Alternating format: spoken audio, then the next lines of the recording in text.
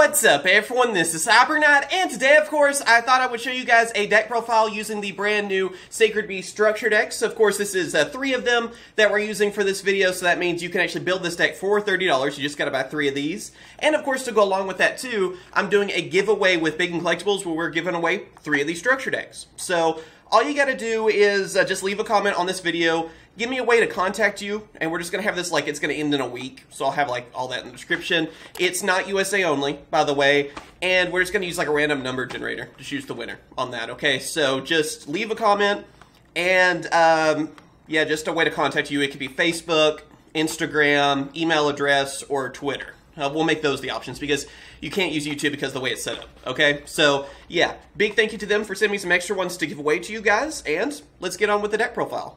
Alright, so of course, starting us off, I am running 2 of each of the Sacred Beasts, so we have 2 of Raviel, 2 of Haman, and then 2 of Uriah. So obviously, you gotta have all them easy to bring out now with their new cards and everything, and yeah, they're Sacred Beasts, so obviously you're going to have a few of them, right?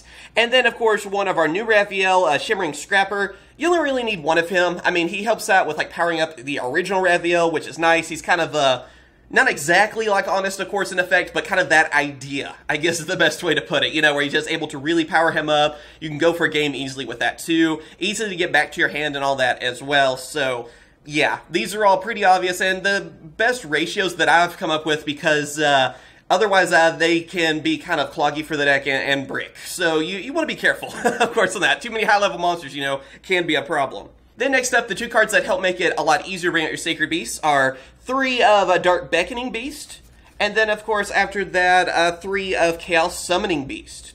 So yeah, these 2 work really well together as well. Basically, what the combo is that you summon Dark Beckoning Beast, then you get its searching ability, which can help you set up for then having Chaos Summoning Beasts, everything you need for it. Because with it, go on ahead, bring it out. Let's say you have Summoning Beast, or you, of course, have one of the Sacred Beasts already in your hand. You're all good on that then.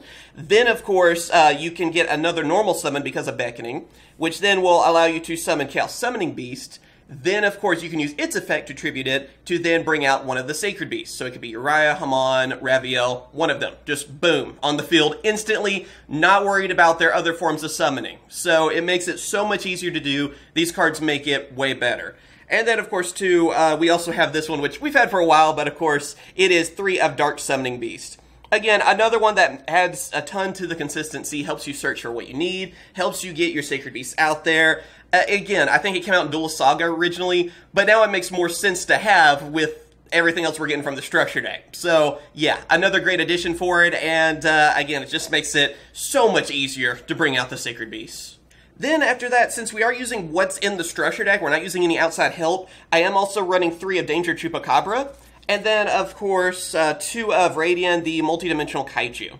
Both of these are pretty good choices. I mean, they're good reprints in the structure deck anyway. Any of the danger cards are always useful. But, yeah, since we only have so much to choose from, Chupacabra helps out because it gives us a little bit of a draw engine, you know, being able to draw some extra cards, and another easier monster to bring out, so that's nice. And Radiant, I mean, he's a kaiju. So basically, being able to turn any of your opponent's monsters into basically a kaiju monster is always a good thing in, like, anything. So both of these are great additions, and of course, too, since we can't really have outside help from other cards that are in the structure deck, I feel like these are probably the best 2 choices on that. Now, of course, for our spell cards, I am running 3 of Fallen Paradise. Fallen Paradise is your field spell. Basically, it helps you set up for everything you need, helps protect your Sacred Beast, and also when you have a Sacred Beast out there, you get to also draw 2 cards using this. So it's like a Pot of Greed every turn. Yeah, being able to protect and draw, amazing. Then next up, another one of our new cards is Opening of the Spirit Gates. Of course, we're running 3 of this. Another amazing card for the deck. I mean, first off, it helps you search for what you need, helps you get your Sacred Beasts, of course. It can help you revive even some of your monsters, your Dark Summoning Beasts, basically, that can help you bring out your Sacred Beasts. And then, if you have everything set up the way you need it, it can also help you get your continuous spells back. So, it just helps with, like, everything, it seems like. So once you already have your Sacred Beast set up, you even have that Fallen Paradise out there, so it's protected. Then after that, activating these kind of cards, you're just getting like more abilities to help you set up even further. So it's obviously great on that. And then for last 4 spells, I am running 3 of Dimension Fusion Destruction.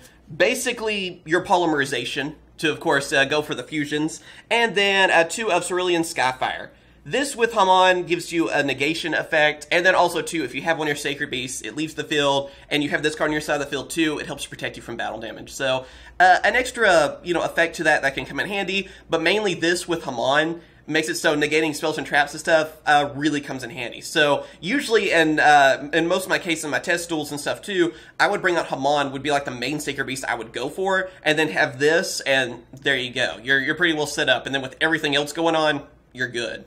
Then moving on to trap cards, 3 of Hyper Blaze. This is basically your Cerulean Skyfire for Uriah. It's his trap card that helps him out. So with it, of course, you can help power up Uriah. Then, of course, too, it also has another effect making it easier to bring out the Sacred Beast. So either way, it's going to help you out on that. Again, in most cases, I'm bringing out Raphael and Haman because their base attack is 4,000. Without any change or anything, you get that kind of monster. Uriah is much weaker, unless you have a bunch of trap cards out there, or this card helping it out. So that's always something you want to keep in mind. But this trap card makes it so Uriah is on a more even playing field than the others, and can actually be really powerful, especially later on in the duel. So definitely recommend this card for that reason.